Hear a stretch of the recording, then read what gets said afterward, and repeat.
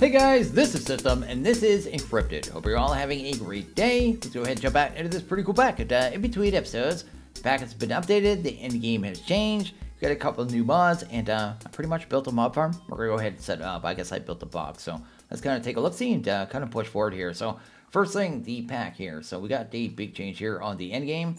Actually have an end game item that we actually have to craft to be able to say we finished the pack. Have this finished program. And it looks pretty cool, actually. It takes all of the different creative items, so it's going to be a lot of work to get this done. But, yeah, finish this, get back to reality, right? Because we're trapped inside of a computer. That is the concept of the pack. I thought that was pretty neat, but it takes every creative. So it'll be a lot of work, and we'll work towards that in time. I thought that was neat. Then up here, I guess we don't have a quest line now for all of the shop. The shop's gone, right? Instead, in this quest here, you get this item here, the Amazon tablet. And with that, you can actually access a shop in here to be able to do all your purchases. So really good way of doing it. You notice there's trades like this too. So I could actually go ahead and buy this right now. Just right click and left click, kind of make it go up and down. You only do like 16 trades a day, but I can actually get ender pearls, right? I'll show you where that's coming from too. Over here in this chest, I have a chest full of coal. You just gonna grab this when you get it. Notice a drone came. It just went and grabbed a bunch of the coal. You shift and right click this on a chest to bind it, put the items inside, and the items have to be in there for the drone to pick them up before I'll do the trade, right?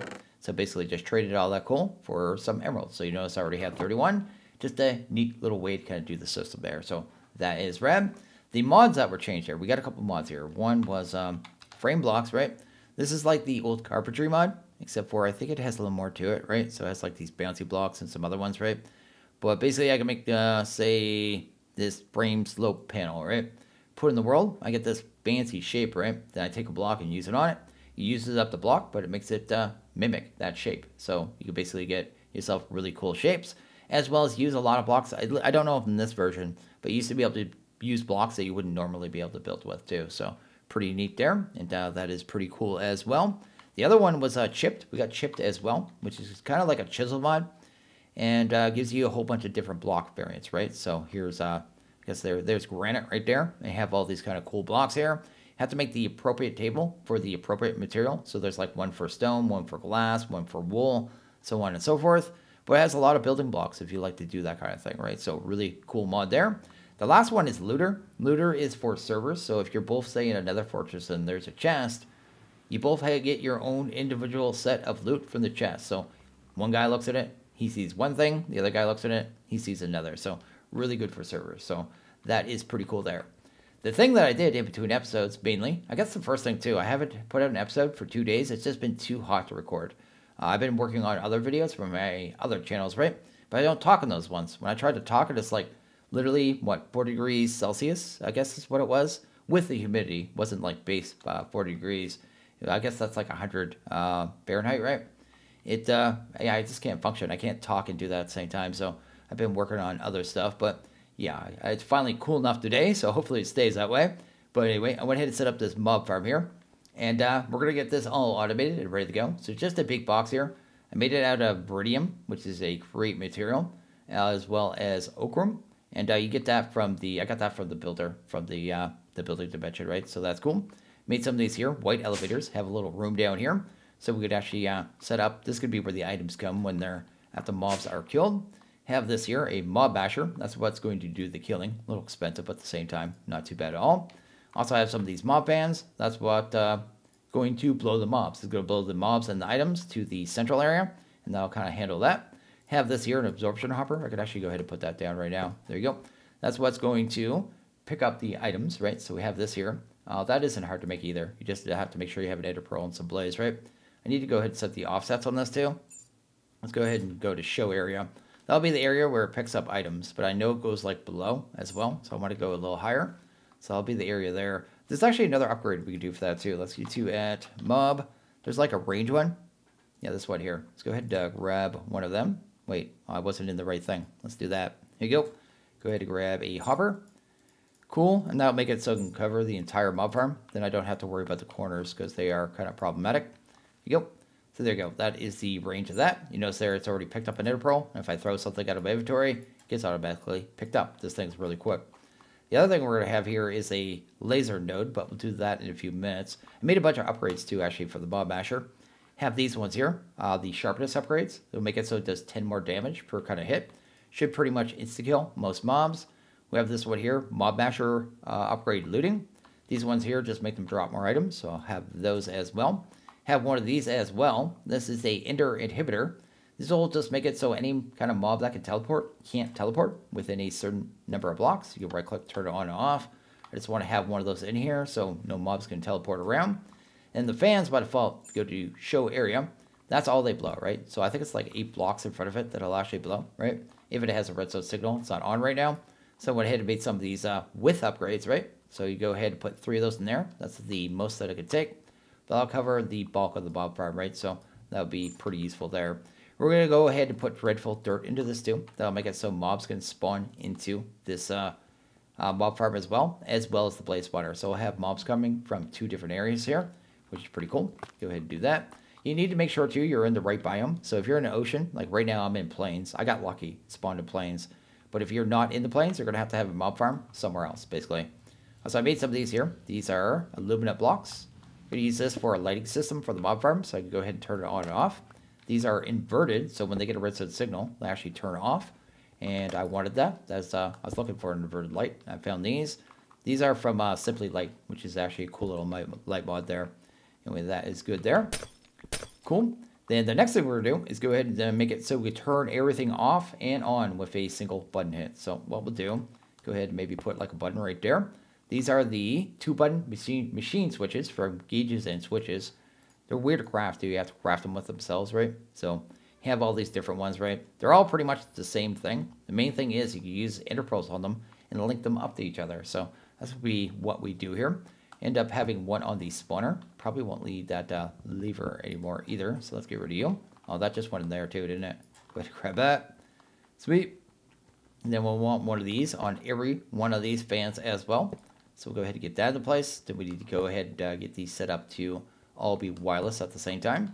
Then we'll have one down here on the center block, right? That's going to be one that powers the Mob Masher. Let's go ahead and grab some ender pearls here. That is not enough. Let's go ahead and go to here. Go ahead and go to Ebb. A few ender pearls, probably more than we need. Cool. And then I only want one at a time. Basically, when you go ahead and right-click on one of these, it turns into this, a switch link pearl, which is basically going to set that as the target for another one of these buttons, right? So go ahead and put this here now. When I hit it, actually turns out the Mob Masher, and that is kind of the idea. So we'll be able to do that for everything. And when I do it with these ones with the lights on them, so I do that, put that right there, it's actually going to turn the fan on and the lights off, which means the mob farm will work, right? So that could be how I turn this on and off. Also, you don't want to do like a stack of pearls at a time, because I'll kind of show you what happens here. So if I do this, go ahead and grab an entire stack. I got 9 of those, and I don't want 9. 9 is not good. You can turn the back, I believe, right? Yeah, there you go. We only want 1, so that's why I keep separating them there. Let's go ahead and put that there. Sweet. And then I guess we just have the one more. Then we'll go ahead and go to the next part. We're also going to have to go ahead and make some prismarine crystals too. Those are going to be used on the spawner, so you can use those on the spawner. Make sure everything's going on and off now. There you go. To be able to make it so it has further activation range, because right now the activation range, I have to be within 16 blocks, and that's just not acceptable because our base is kind of over that way, right? So that's the thing. And that, oh, I put that in the wrong one. Oh no. Well, I have to do another one of those. I'm not sure. We'll try this real quick. Do that. Sweet, we got our pearl back. Cool. I'm not sure if this is going to remember where it's linked to. I guess is the only thing I'm not sure. But anyway, the pearl. Which one is not set right now? The spawner, right? I just messed up everything. I guess I had this one set right, and I'll set it. There you go. Then we put it right here, right? There you go. Is the mob farm on? Everything's on. So there you go. That is working. That is fantastic. You may notice down there, too, in the bottom left, it says new daily offers are now available. That's the Amazon. Once a day, it actually updates, and you have different trades in here as well. So that's kind of how that works as well. But now we have a way to turn our mob farm completely on and off, which is fantastic. And I guess the next thing we need to work on is item extraction. So let's go ahead and do that. We need to go ahead and make some of these here. What are they called there? We're going to use laser IO. I think it's going to be the mod we use, right? So we need these logic chips. So let's go ahead and make a good batch of them. Maybe like 32. Do a little crafting. Set up the extraction. Then we need to do some hunting with Create then we'll have a fully working mob farm here. There you go, they're all smelted up, they're ready to go. Also went ahead and grabbed a bunch of lapis here, so we're going to need some calcium in a bit. And this is a good way of getting that, I think. Get ourselves at least a little bit of it, right? That is good there. Then we'll probably go ahead and convert this all over in a bit. Maybe I'll drop that off because that's kind of a mess. Also went ahead and grab some clocks and some sugars so we can go ahead and speed up the actual spawner as well as some vector plates. Probably going to throw those in there too because I saw a problem that's going to probably happen. And that should be good there. Anyway, let's go ahead and drop you off. We need ourselves laser wrench. Let's go ahead and get one of them. We're also going to need a laser node. Probably need a couple of these. So need 2 of these laser connectors. Then we should be able to grab 2 laser nodes, which is fantastic. Then we'll need 2 item cards. So let's grab 2 of them. And then we need the other card there. It's fluid. Go ahead and grab that as well. So we'll be able to move fluids as well, right? So that. And we'll only need 2 of each for the initial setup. There you go. I'll have to have a couple more when we set up a drawer wall as well, but this will be just for the initial getting the mob farm kind of working set up here. Let's go ahead and grab some blocks here. I want to get these vector plates in place first. So I noticed at the corners the fans can't reach here, right? So what we'll do is just have a single vector plate to push them into fan range. So if I just have them kind of like here, go ahead and do that. When you place these 2, and if you're standing on them, just hold shift and they don't push you. Let go and they just push forward. Also, mobs are going to end up, I guess, the blazes will end up spawning on top of here. They're getting stuck on top of that. I want to go ahead and just deal with that issue right now. So go ahead and do that. And he'll just get the blaze when they spawn up there. Will get pushed forward. Then come down to the fan range there as well. To go ahead and set up the laser nodes, so this is what we're going to do. Let's do that. Laser node is going to be how we move all the items around, right? So I'm going to put it up here. Should be able to interact with this absorption hopper from that point, right? So we'll want to go ahead, I guess, and get this other laser node in place first. So we'll go down here. We'll do something like that right there. So it's right under the button. Then we grab the laser wrench, shift and right click on it. Go ahead and head back up here. Then we right click on this one, get a little red beam showing they're kind of like on a network, right? So that's cool. We're going to want 1 of each of these guards. So go ahead and set 1 to extract and the other one to extract, which is fantastic. You can change the channels too. So if you want to do like multiple kind of different channels to move different things around, you can do that. We don't need that for this setup here, I don't think. So we are good. And then what else do we need here? Need that. We'll have the 2 inserts. These are already set basically. We don't have to set anything with those. Probably some overclockers just for the item card. The overclockers are going to make them so they just work faster basically. So that's kind of the idea. Because right now I think it can only move like 8 items per kind of operation, right? So what we do, yeah, I think it's 8 by the max. I think you can't lower the tick speed. But if you put in the overclockers, do that, you should be able to put that up to 64.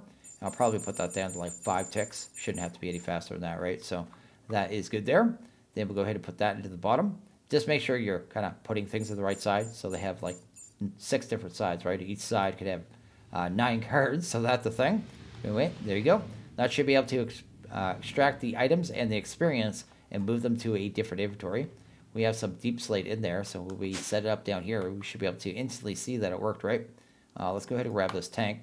This is just a really big tank too. Jumbo tank. Holds 1,000 buckets. So just a whole bunch of singularity tanks. Here we go. And then we go ahead and grab ourselves a backpack, which we should probably upgrade actually. Let's go ahead and go to use on you, just so it can hold a bunch more stuff. Where am I at here? There you go. Head there. Awesome. Get that up to iron. Cool. Then we want that up to gold. And then we go ahead and get that up to diamond. There's actually one more size after this as well, but we don't have that right now. There you go. I guess we need netherite to do that. Actually, wait, what? What's going on there? I'm so confused. What just happened there? Why won't it upgrade? Oh, I didn't actually do the gold one. I don't know how I managed that, but anyway, do that. Go ahead and grab you. There we go. Go ahead and take that, pop that right there. The reason I use the backpack too is because it has these void upgrades that you can put in these upgrade slots, right? So at this level, we can put in 5 of these. And each one of these will make it so we can set a void list to make it so certain items, when they come into the backpack, they instantly get voided off. I don't have to filter them from that point. So that's the main reason I use a backpack here. But now that we have that set up, we should be able to grab this item card. This is just a, by default, or insert cards, right? So I'll try to insert items in here. You notice the cobbled deep slate went into there. That was up in the hopper, right? And we should be able to do the same thing over there. That is good. Then we should be able to go ahead and turn on the mob farm here and see if everything is working. Let's go ahead and grab some, what is that there? The tinted glass, right? The stuff for mob grinding utilities. Cool. It just takes coal and glass to make that stuff too. It's super easy. Go. Then we should be able to turn this on and see if this thing's working. Wait a second. What's with the light levels? Oh, don't tell me these are bleeding light. Are you bleeding light?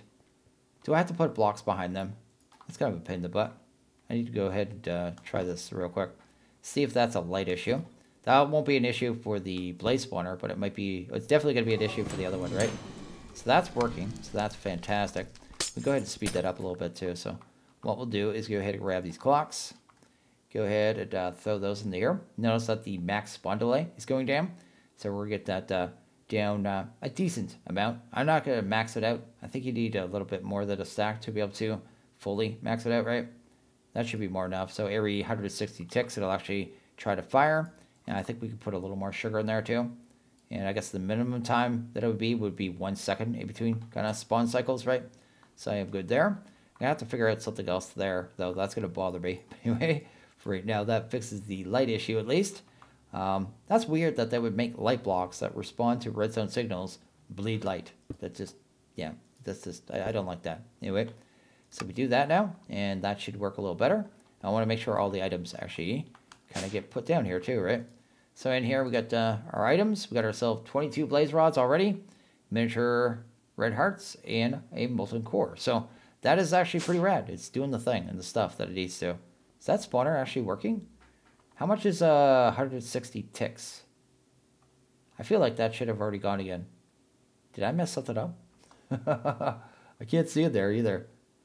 I can't see that spawner's working. The light level shouldn't matter actually. Is that on right now? Oh, it is working. Okay, cool. So it's working. It's doing its thing. So next thing we'll do is, I guess we'll leave that on for now. There you go. We need to go ahead and do our bulk haunting, right? So that's going to make it so we get prismarine to increase the activation range of the spawner, right? So let's go ahead and get to that. So the next thing we're going to go ahead and do there is use a crate mechanic to actually go ahead and get us prismarine crystals. So we go ahead and use those on the spawner to increase the activation range up to 48. So it'll still work when I'm over here, right? Because right now it won't actually work because we're not within 16, and that's not what I want to see with my life. Also, I saw something else actually. We could do this now. This was added at some point. I don't know which update did this, but do that. You grab andesite, right? Then you do this right here. And you can actually make andesite casings just like that. So that is a different option to do that for sure. And I was not aware of that, but anyway, that's a thing. I should grab the rest of those casings though. That is good. Let's go ahead and hunt down. What do we need here? We need the case fan. So let's go ahead and see if we can actually make one of them. Let's go ahead and grab a hammer here. Awesome. And we'll grab like 8 of these plates because we'll end up making more of those anyway at some point. You know what? Let's make like 20 because I'll just end up doing more of that anyway.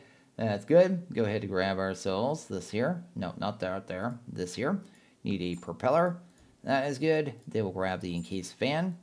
Then what else do we need here? We'll need a bearing because we'll have to have some kind of rotational force to actually get this to work as well. So we need one of those. Cool. Then we'll need some wool. We need at least 8 wool to be able to make this work. Or you can make some sails, but I'm just going to use 8 wool because that will get the job done for what I need right now. And anything else we need here? Probably a shaft. We're going to go pretty minimal setup here for our needs. So that's good. And what is the last thing we probably need? A piece of soul sand and a flinted steel. Let's go ahead and grab a soul sand and a flinted steel. And yeah, we'll go ahead and get this set up here. Probably don't have any flint right now. Go ahead and grab you. Awesome.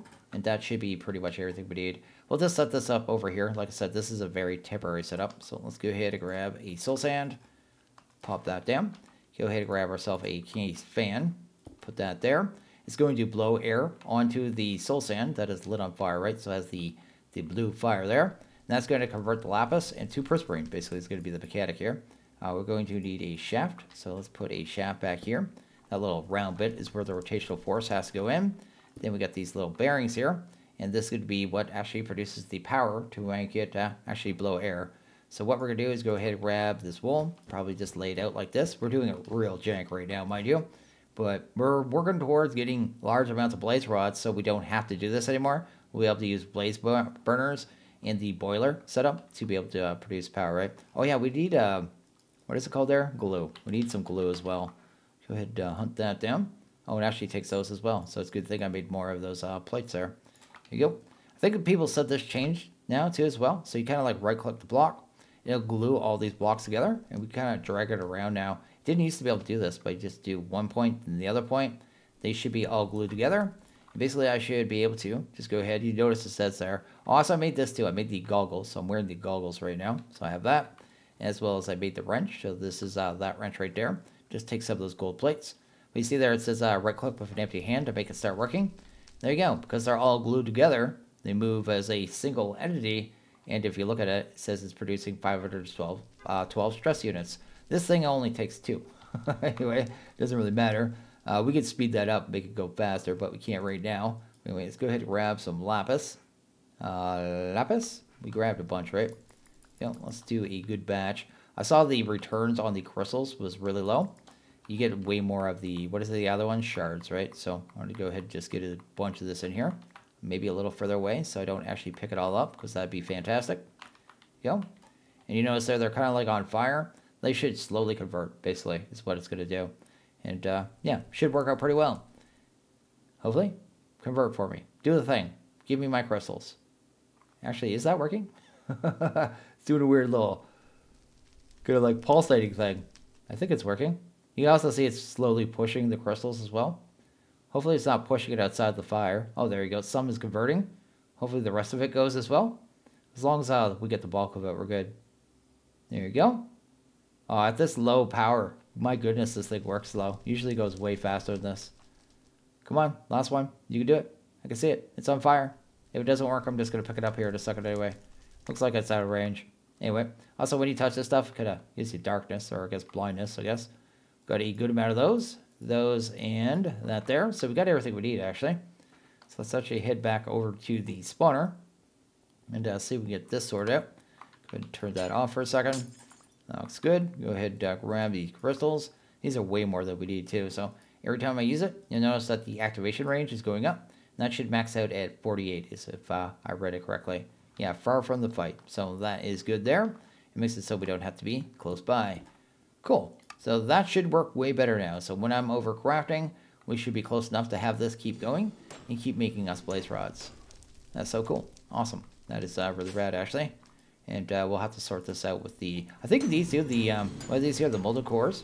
You go to use on those. I'm pretty sure you get blaze rods from these as well. I think it's just a crafting recipe. Yeah, you actually get 4. So they are actually from reliquary. So we'll definitely want to keep those too.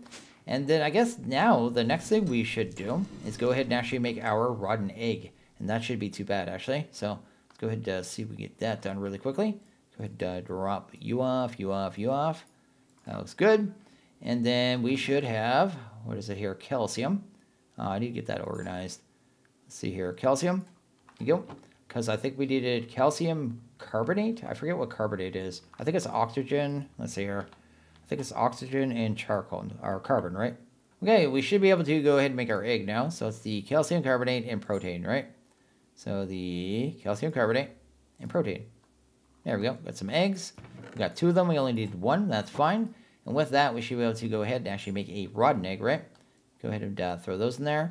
And then sulfur. We needed sulfur as well. We got a little bit there. Do we have any more in the system here? I don't know what's really good for sulfur. I should probably look that up at some point. You know what's really good for sulfur? Sulfur, which you can actually get from the mining dimension. Kind of forgot I had this stuff. Go ahead and do that. There you go. Go ahead and do that there. There you go. There is enough sulfur, hopefully. That's cool. Put the egg in the center. Got a rotten egg. And we should just have to use that on the dirt that we have over there. And I'll turn that into dreadful dirt. So that should be pretty much the end of the setup here. Let's go ahead and turn that off. There you go. Can you, oh, I need to turn that on for a split second. There you go. Sweet. And then I guess we'd have to go ahead and break this as well. We'll have to go ahead and grab our upgrades real quick. Sweet. That's going to drive me crazy. Anyway, I'll figure that out. There you go. Maybe I can use some of those framed blocks. Yeah, maybe something like that. Maybe there's like a little slab version, vertical slab version. I think I saw that actually. So we should be able to use those. Anyway, let's go ahead and put that there. There you go. Got our dreadful dirt. Good thing it's off right now because there'd be bad mobs in here. If we just do that and go ahead and drop off our upgrades. And this thing should be spawning other mobs now. So let's go ahead and see if it's actually working here. Go. And kind of watch it and see how it works. It just killed something. That might have been one of those big zombie brute things. I forget which mod adds those. We also got some winches. And this bag's going to fill up really quick. So I need to start, I guess, filtering these things. Like these marks of the cancel. I'm not even going to worry about those. I don't want those. Let's go ahead and drop that. There you go. And I'm going to filter off a lot of the stuff because I don't think we need... Like, I don't know if we actually need to do any mana of Artifice. And if so, it's not like you need a ton of them anyway. What are zombie hearts used for? Don't even know. Don't know if we need to keep that either, to be honest. Gold nuggets, don't really care. Yeah, I don't see anything I care in there about that either. So we'll do that. There you go. And there you go. Hopefully that'll void it off. I can't remember if it has to be on block or allow. We'll figure that out pretty soon too. But I guess my next kind of goal here is to go ahead and get this filtered. I'll probably be doing this for a little while because it's going to be a pain in the butt otherwise. So I think I have this pretty much all filtered here, which is awesome. So in here, I guess not fully filtered, but I have most of it filtered, I guess. So anyway, notice this is all the stuff that I'm trying to keep, so that is cool. A lot of stuff from Reliquary could be crafted into other items, so it's very useful to keep.